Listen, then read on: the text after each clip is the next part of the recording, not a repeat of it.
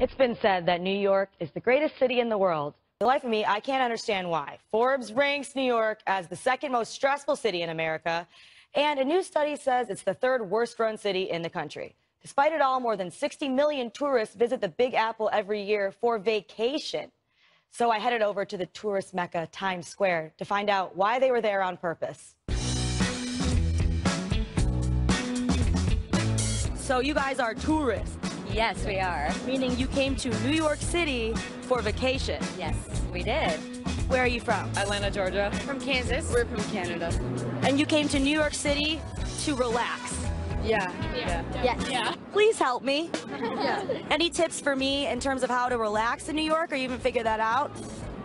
I mean, I guess we're going to try to figure it out. I'm sure you've been here longer than we have. We've been here for about 3 hours. Been here for 3 hours? 3 hours. You've probably aged 10 years and you just don't know it yet. Do you feel very relaxed right now? My wife's a little tense. I am a little tense all the time. That's just how it is.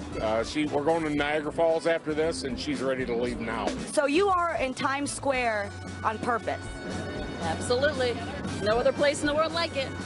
Well, that's true. The planning was to go to Asbury Park, and I thought, well, my goodness, we can't come all the way over here and not see the city. Beach condo sounds like vacation. New York is like if a panic attack were a city. So what's been your favorite thing so far to see?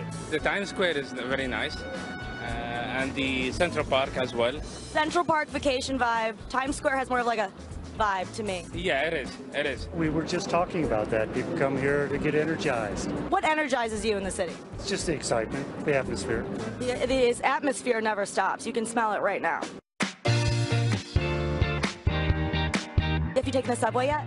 No, I don't think we're going to do that. You seem very relaxed. How do you stay so chill in New York City? A lot of wine. I'm just kidding. That's what I do. What have you been doing that's been so relaxing? And we took the ferry to Staten Island. Yeah, that was really nice. Staten Island Ferry is relaxing. This is all very incredible information. It's actually pretty stressful. It's a really big cultural shock.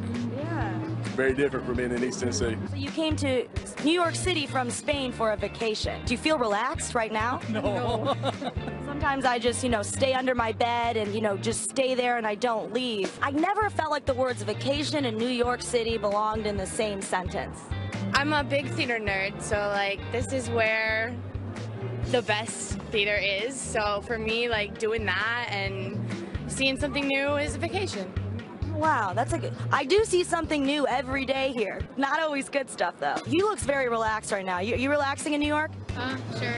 That's a very relaxed answer. He didn't even care I was asking the question. That's amazing. I need more of this attitude. Can we talk later? We go rat watching in the subways and stuff. You go rat watching in the subways? Yeah, we do. So I should be looking at the rats as my friends / a potential evening plan. So maybe New York is kind of awesome. I just need to embrace it.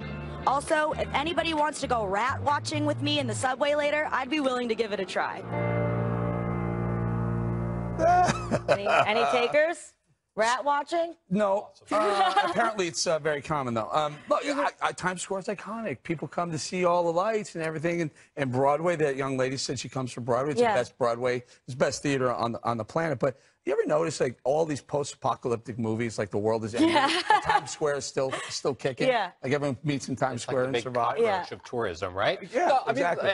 Look, the most stressful thing about, I live in D.C., not exactly the most relaxed city in the world. The most stressful thing about New York is getting here for me. To the powers that be, if you can fix LaGuardia Airport, please do that, right? But, look, I love this piece. I love these real Americans from all over the country, people from all over the world who just are excited to, be in New York. And you come here to see things you will not see anywhere else. Did you want to weigh in? Look, I'm from Cleveland, and next to Cleveland, New York's the greatest.